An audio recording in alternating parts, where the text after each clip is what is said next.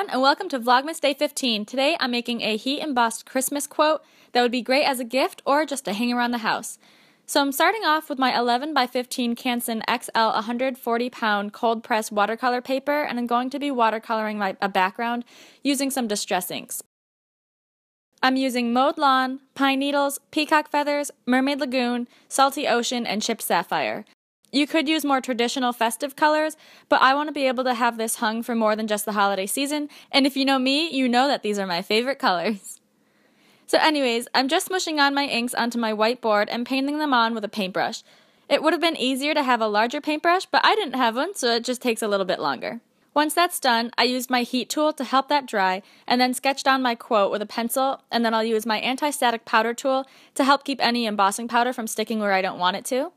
Then I'll go over my sketch with my black Embossed pen by Ranger, and I used white embossing powder by Recollections and gold embossing powder by Ranger, using my Martha Stewart heat tool to heat set the powder into place. I'm going to go ahead and throw on some holiday music so you can enjoy the painting and drawing process.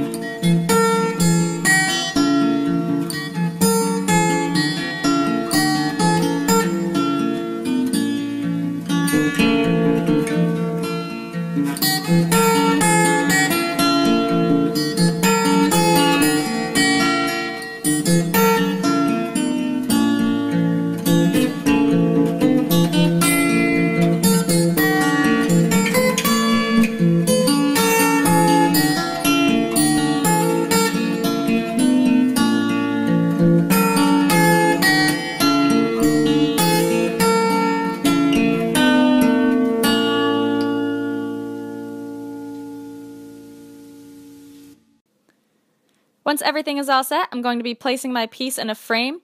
I've trimmed my panel down a little bit so that it'll fit a little bit better, but there's a little bit of empty space around the border, and so I'm using my extra border frame that came with the frame and placing it behind the photo, covering up the extra space.